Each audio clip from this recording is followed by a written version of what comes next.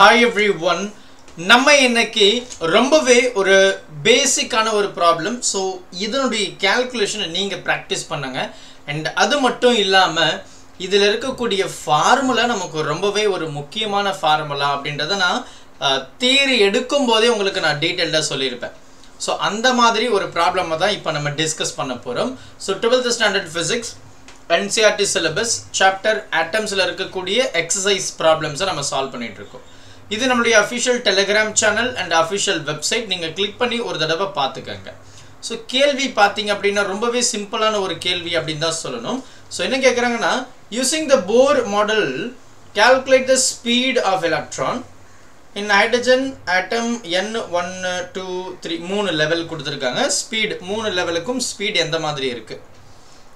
அடுத்து பாத்தீங்கன்னா calculate the orbital speed in each of these levels அப்படின்னு சொல்லி கேட்டிருக்காங்க. அதாவது அந்த ஆர்பிட்டல் ஸ்பீட்னா அது சுத்துது இல்லையா, அதாவது எதை நியூக்ளியஸை சுற்றி வருது இல்லையா, அது ஒரு ரெவல்யூஷன் ஆர்பிட்டல் பீரியட் அப்படின்னு நம்ம சொல்கிறோம். ஸோ அந்த டைம் என்னன்னு கேட்குறாங்க. So orbital period is nothing but டைம்ங்க. சரிங்களா, வாட் இஸ் த டைம் அப்படின்னு கேட்குறாங்க. So we can easily solve this. ரொம்ப ஈஸியான ஒரு ப்ராப்ளம் தான். இதை நீங்கள் கொஞ்சம் பொறுமையாக அப்சர்வ் பண்ணிங்கன்னா you can understand. So we will come to the solution part. So என்ன கேட்குறாங்க, நமக்கு போர் மாடல் சொல்லிட்டாங்க. ஸோ நம்ம வந்து VA இது வந்து வெலாசிட்டிங்க VN அப்படின்றதுக்கு வந்து we found actually one value in the derivation part. We have E square, right? So E square by N1 4 pi epsilon naught H by 2 pi அப்படின்னு நம்ம வந்து ஆல்ரெடி டெரைவ் பண்ணியிருக்கோம்.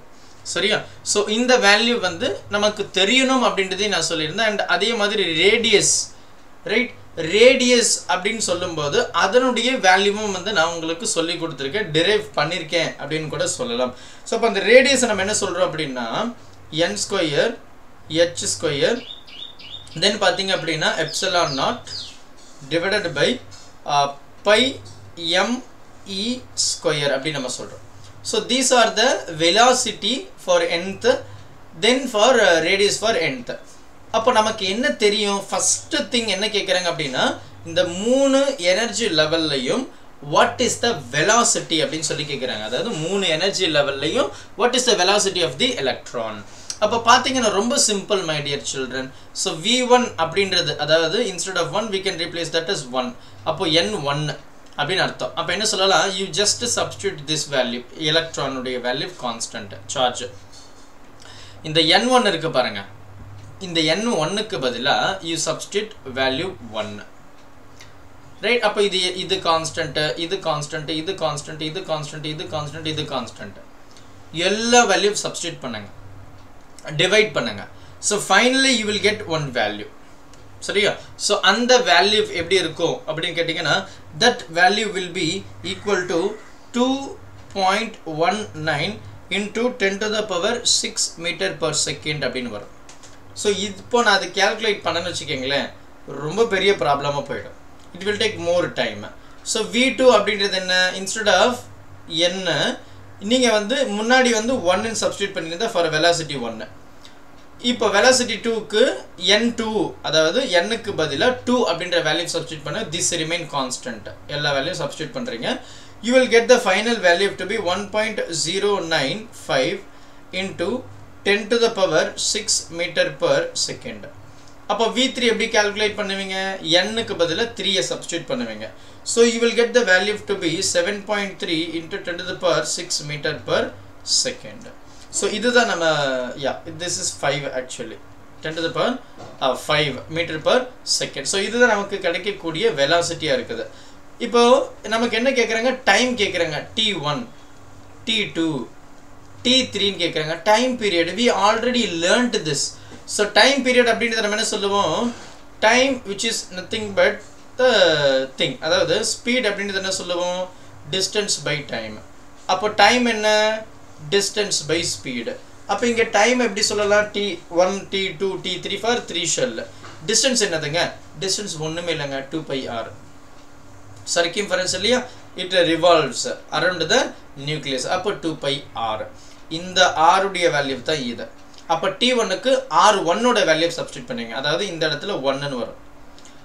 R2க்கு இந்த இடத்துல 2ன்னு வரும். அது என்னது, இது 2 pi r2 இது r1 இது 2 pi r3 அப்போ n க்கு பதிலா இந்த இடத்துல r3 ரைட் சோ இந்த இடத்துல 3 போடிங்கனா அது வந்து r3 அப்ப அதுதான் 2 pi r distance by velocity v1 அப்போ இந்த v1 இந்த velocity v2 இந்த velocity v3 இத பாத்தீங்கன்னா உங்களுக்கே தெரியுது இல்லையா எவ்வளவு நேரம் ஆகும் அப்படினு சொல்லிட்டு so you just calculate this take this as your homework or assignment but concept இதுதான் சரிங்களா சோ அப்ப டைம் பீரியட் நமக்கு என்ன வரும் ஒவ்வொரு இடத்துல ஒவ்வொரு வேல்யூ வருதுங்க சோ நமக்கு t1 நமக்கு என்ன வேல்யூ எனக்கு கிடைச்சது அப்படி கேட்டிங்கனா 1.52 into 10 to the power minus 16 second அப்படினு கிடைச்சது t2 க்கு பாத்தீங்க அப்படினா I get the value to be 1.216 into 10 to the power minus 15 னு கிடைச்சதுங்க seconds t3 உடைய வேல்யூ பாத்தீங்கன்னா I get 4.1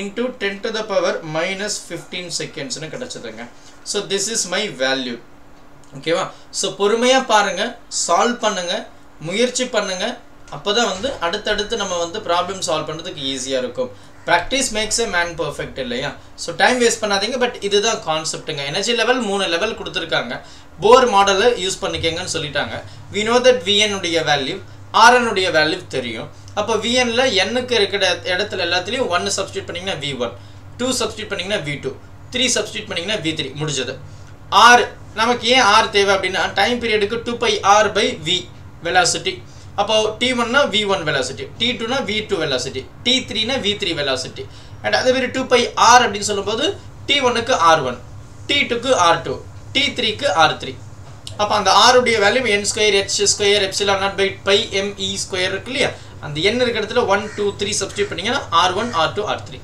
அவ்வளவுதான் கொஞ்சம் கால்குலேஷன் மட்டும் கொஞ்சம் பெருசா இருக்கும் but when you make a practice it becomes very easy thank you doubt எதனா இருந்தது அப்படினா மறக்காம கமெண்ட் பண்ணிடுங்க help others with a smile